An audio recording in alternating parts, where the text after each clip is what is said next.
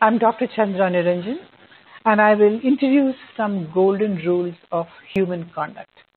In simple language, how do you understand human nature to get along with people better? Let me start with a famous saying: before you talk, listen; before you react, think; before you criticize, wait. Dealing with people is the biggest problem one faces in any walk of life. When dealing with people, remember that you're not dealing with people with just logic, but you're dealing with humans who have ego, pride, feeling, desires, and a craving to be appreciated and made to feel important. The lesson, how to get along with people, will give you tips on how you can develop being sensitive to such emotions and learn to get along with people. Anybody can criticize, condemn, complain, argue, but it needs a lot of self-control and character to be understanding and forgiving.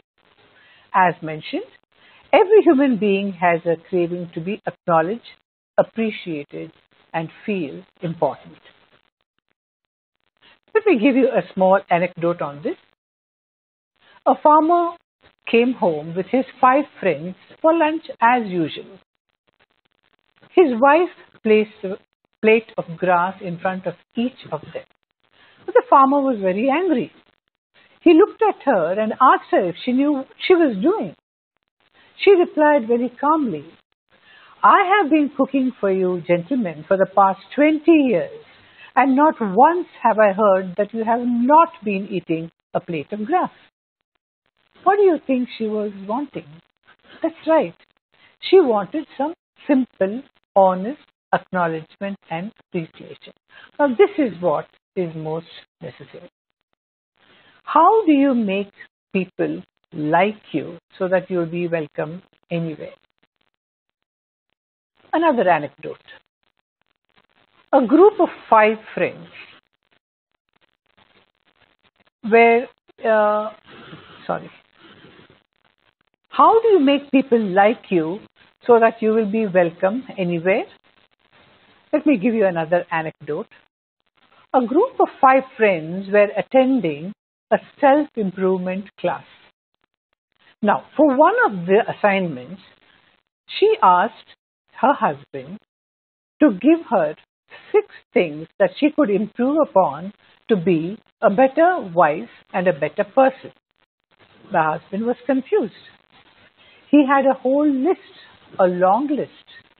So he told her, "Give me time till the morning, I will give you your answer."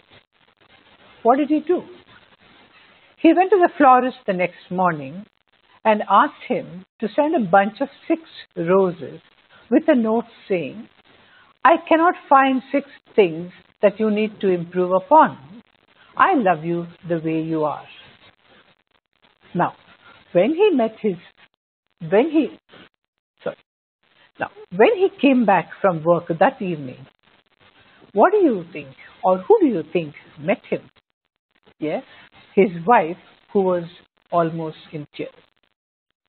When he met the other friends a couple of days later, they said, "Now, that was the most considerate thing that we have ever heard." He thought to himself, "I could have been critical. I could have criticized her. Thank God I did not. I now realize the power of appreciation."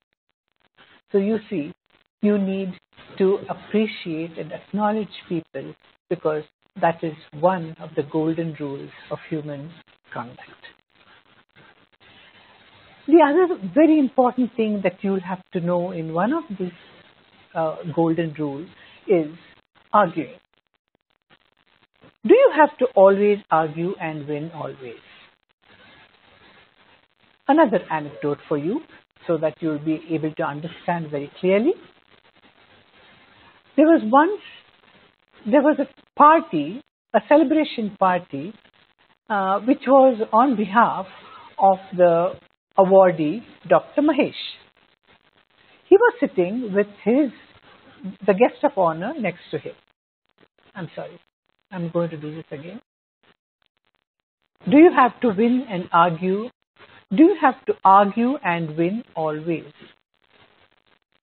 Let me give you another anecdote and you will be more clear about this. It was a celebration dinner for Dr. Mahesh, who was sitting at the dinner table with the guest of honor, Mr. Amit. Both of them had been invited by a common friend, Mr. Arun. While they were having dinner and casual talking was going on, Dr. Mahesh suddenly came out with a saying that, the one saying that has always impacted me is, hatred is never ended by hatred, but by love. And this is what has impressed me about the Bhagavad Gita. So Amit was very surprised. He said, the Bhagavad Gita? Immediately, he felt his friend Arun stamp his foot, who said, he's right. You are wrong, Amit. It is from the Bhagavad Gita. Amit did not make any comment. He just kept quiet, and later on, while going home, he asked his friend, Arun, you knew very well that saying was from the Buddha. Why did you support him on that day? Arun calmly replied, why did you want to put him in trouble? He must save his face. What would you have got if you had argued with him? Would he have liked you more? It is always good if you you don't have to belittle or embarrass a person.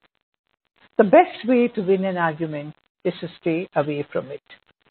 Now, Amit had learned his lesson, and he thought to himself, yes, if I had argued, I would not only have made him feel uncomfortable or felt little, it would also have embarrassed my friend. I'm so glad that I did not argue. So you see, these are some of the little rules, making a person feel important, acknowledging a person, appraising a person, giving him some appreciation, to limit your arguments are some of the golden rules of the human conduct. So you have a whole list of them. Don't criticize, condemn or complain. Give honest, sincere appreciation. Become genuinely interested in other people. See things from the other person's point of view. A person's name to that person is the sweetest sound in any language. So try to remember the person's name when you are addressing him. Be a good listener. Make the other person feel important. The only way to get the best of an argument is to avoid it. Show respect to the other person's opinions. Let the other person feel the idea is his or hers. Be sympathetic. Be thankful and do not forget the contribution a person has made. So now that you know some of the golden rules of human conduct, you will be able to recognize these in people or situations to help you deal with people with more self-control and better understanding. Thank you.